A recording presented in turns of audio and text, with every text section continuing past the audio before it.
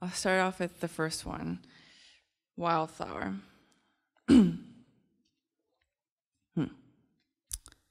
This seed, impervious to Roundup, bleach, vinegar, was buried alone in the spring along the Northern Californian coast near trails of used crack pipes, homicidal hands, suppressed laments.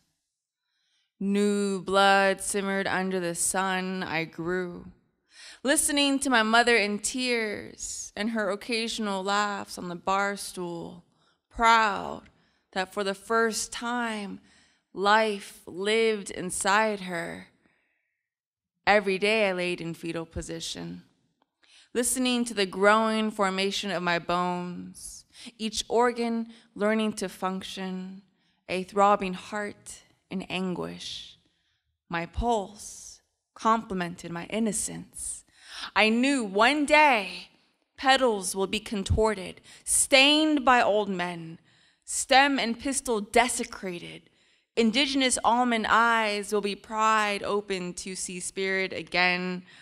I will often have the choice, fight or surrender to transcend. A germinating resentment to live, die, grew inside my veins. I soon felt captive in my mother's womb. I had to escape. She screamed in agony, swore she was dying, requested her last rites from a priest Sunday morning, and nuns, nurses, witnesses rose as I arrived. A secret, premature, impatient.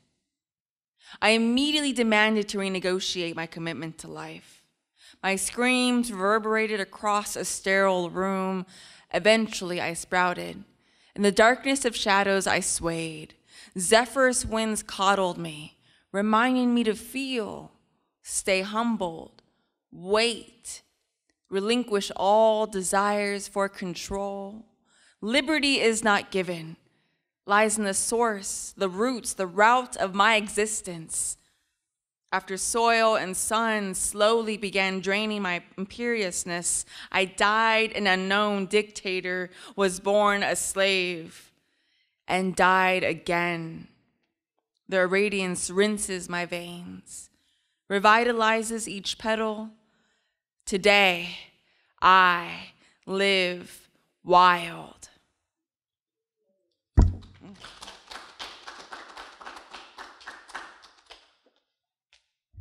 Thank you.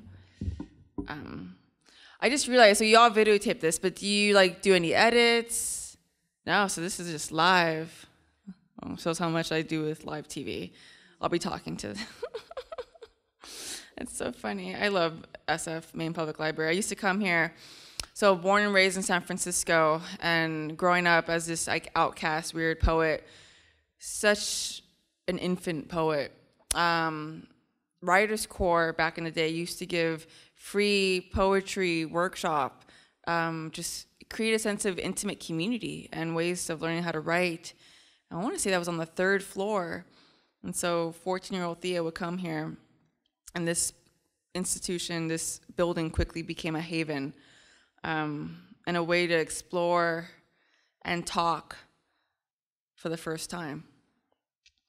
And so that first poem was Wildflower. Next will be, I think, Marigold. Okay, off we go. Eyes of the sun stare outside a bus window. A crackhead father dangles his cheap rocks in one hand and clenches a disposable lighter, the only fire he feels, in another. Marigold, with torn ruffles, stretches her arms, extends her fingers. She emanates sacral rays of orange and yellow for the lost, resistant spirits who only recognize her in darkness. They see their lantern through the timeless fog, cigarette smoke, shots of tequila. Marigold sees her father. He only embraced her when he was cognizant enough to do so. But his one too many laughs, from the moment she heard his laugh, she yearned for him. But his one too many disappearances led to a final departure, a realization he is not going to witness her and blossom. He was enslaved by his own warped mind and Midwestern penitentiaries. His spirit floats, but the orange sun, Marigold, still loves him, tries to guide his spirit to the light. The crack vanishes, but he refuses to rest by his altar.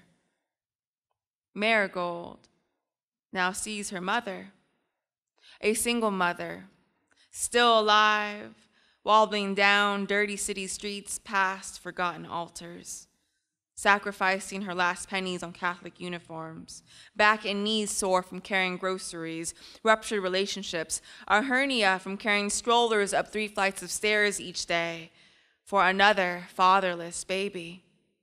Stubborn blood stands against warbling wind chimes. She is the wild bull inflamed who does not bleed.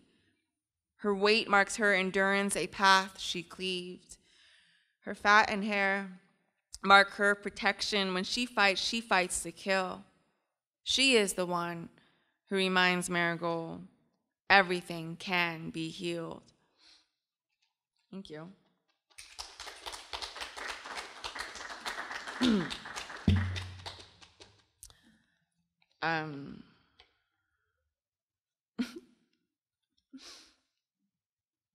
It's like you're so quiet. I want to almost have a conversation with myself, but it's hard to just be normal and read the fucking poem. And I told myself not to swear, and I cursed. So yeah. What do we have here? I guess, and it's so calm. It scares me, right? All right, Iris. We'll see how this goes. My eyes tell the tales of my ancestors. Silenced, raped, brutally beaten, who screamed until they coughed blood, and then those who robbed their souls, left the bodies on the side of the road, who remained stuck between dirt and drying pavement, who stole indigenous land, raped women and children, those bloodthirsty, using rosaries to strangle grandmothers, crucifixes to sodomize. You remind me, rather, I remind you. We are one with God, but not how they introduce God to us. 2. These indigo veins illuminate the bones of society where children are conditioned to play dead, strive for 6-figure salaries and soulless bodies, surrender their spirits to predators, acquiesce to providing sexual favors to preachers, politicians, teachers, in a land where presidency is a mere price tag, a storyline, a redneck tie, an Armani navy blue suit with a $5,000 smile, corporate endorsements. Corporations are legalized persons. An alligator briefcase holds an 8th ball hidden from docile fingers and unpaid eyes, while an ex-celebrity icon wannabe toupee demigod twirls 6-figure laughs from millions of followers, following 140 characters of distractions. Still a slave, instead of brown, he now has blue eyes. 3. No one can iron the purporeal creases in my eyes.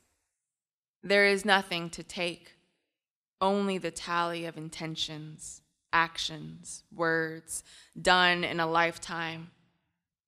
For the young, conditioned to yearn fame, want nothing more than to die rich. Life is reduced to a brand, a marketing campaign. Watch these corpses grow old. Watch them decay. 4. My dance in the summer honors the elders, lost ancestors, those who survived for your existence. With wind, I uncover the little girl of your mother and all mothers before her, and I detect your father too inside you. Rooted from a thin stem, I elongate my neck, bridging the gap between heaven and earth, marking the graves, the journeys of those who crossed before this moment. Generations of eyes closed meet those wide open, tongues flailing, knees to a national anthem, true colors beyond the spectrum of melanin found in skin, exposed. My prismatic light engulfs you, colors your tongue. May you speak with unwavering loyalty to speak truth to power. May you reinvent yourself. Thank you.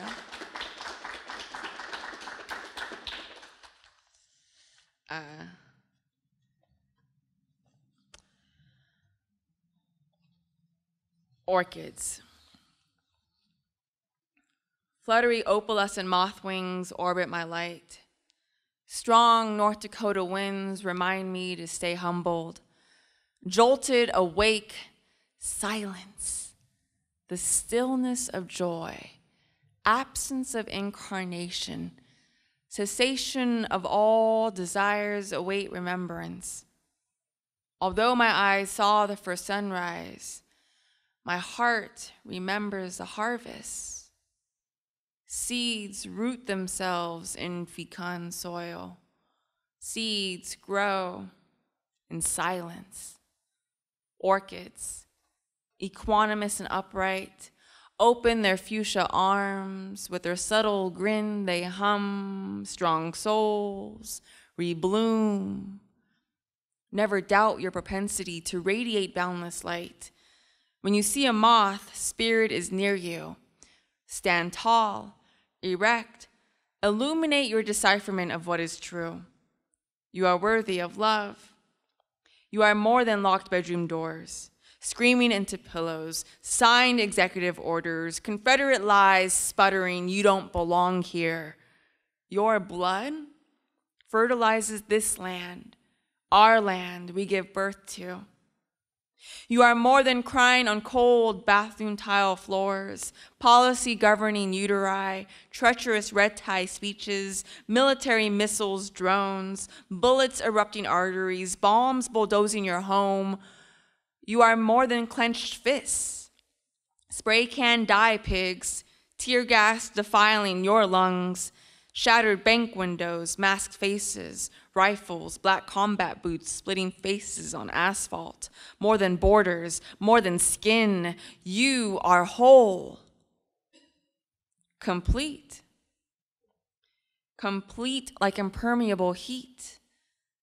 Feel spirit's long-lasting embrace, the embryonic rhythm of life. My God, you are immortal. But in your mind, serpents hiss. You are hopeless, helpless, nothing more than the incest. Believe you are nothing. Believe you are powerless, wallowing in an empty riverbed with a worn noose tied around your neck. But remember, strong souls, your tears, shackles created by someone else's fears, flood your cavern with inflammable, oily water. Purify. Keep your lungs and heart open. Relax your spine, stretch your groin. Today's march was yesterday's front line. Tomorrow is another struggle. Thank you.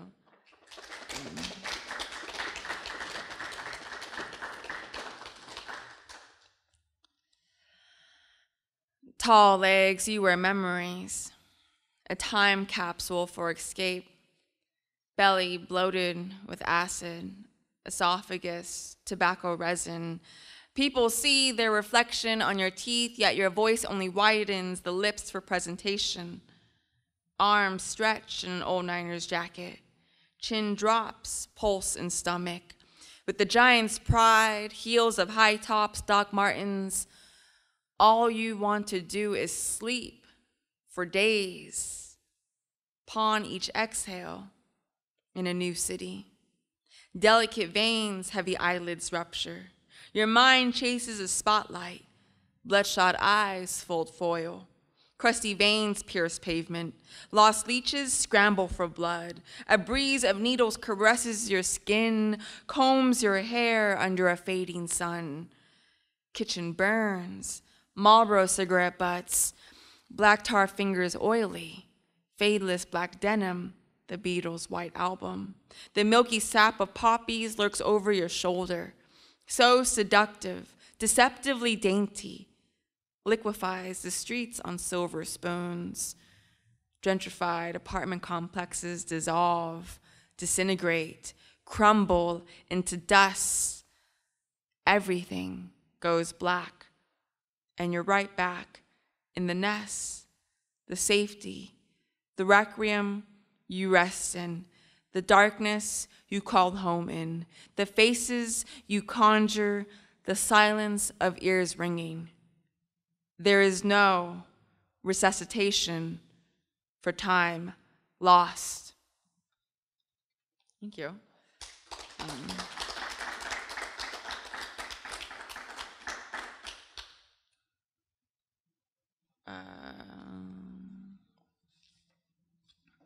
There's a few more.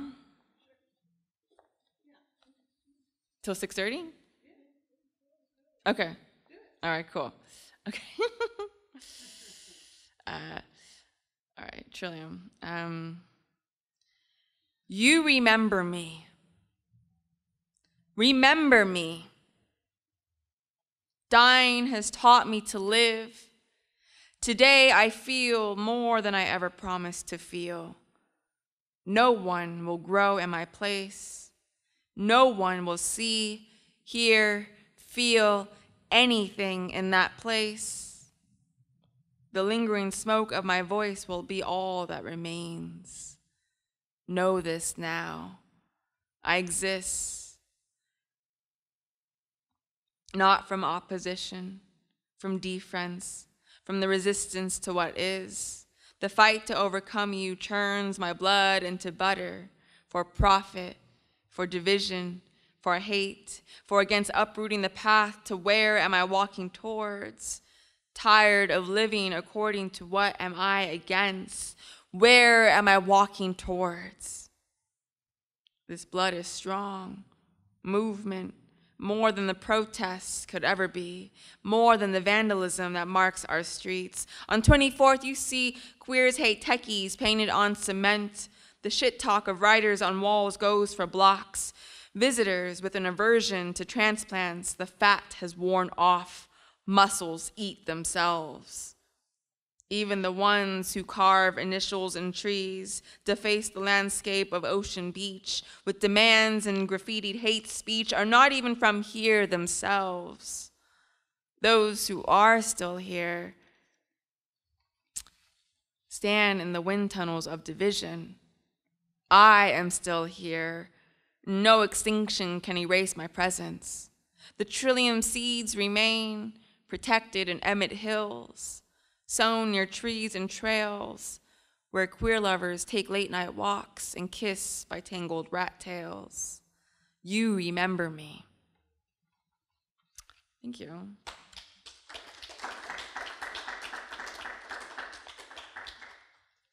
You know, I have so many variations, not so many. I have some variations of one poem, and I'm like, man, this is an older version, but off we went. And still get to read it. Sometimes it's like, oh, what works, what didn't? Indigo. No, I'll close with Thea. Okay. The original, flesh, bone, blood, flower boiling from kinship, source of civilization, of elegance, of etiquette. Families derive from her spine, nations grow from her womb, an undisputed tongue. She knows every language, every intonation, every pause given to silence. Her screams rattle spirits and bodies. Her cries expel the wicked. She spits white phlegm into the fire. She is the mother who knows her children have been wounded, households infiltrated. She roars, moves, emanates thunder from soil. She black, brown, emanates life in spite of extinction. She survives, endures, thrives. No one, nothing can kill her.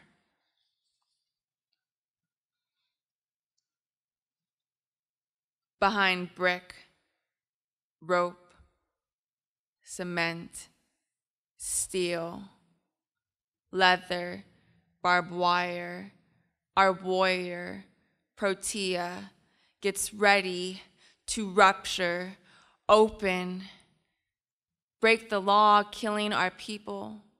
They scream, "I can't breathe," from where ghosts play checkers with pistols, where ancestors used bare hands to kill, where the thought, "kill yourself," is convincing. Protea, with Africa near the apex of her stem, petals of no separation, Protea extends her arms, opens wide. Cowrie shells and purple gums guard the children's quest for freedom. Her aposematic skin wards off bullets, uniforms, judges, politicians, plea bargains sterilizing the nation. No resistance. Protea transcends, blossoms in the trenches of struggle, abolishes all slavery. Ankles untied, afro, her halo, each follicle a soul, marches to the front line, ignites into a crimson funeral pyre, burning the hands of narcotic dealers, government-given guns, glass pipes given to our children, rocks disguised as medicine, chains disguised as jewelry, textbooks in schools erasing our stories, assassinations. Protea heals the walking wounded, mends the punctured soul. She survives, unfolds, dances with the flames, chanting, black and breathing, black and breathing, black and breathing, black and breathing, black and breathing, black and breathing, black and breathing. Thank you.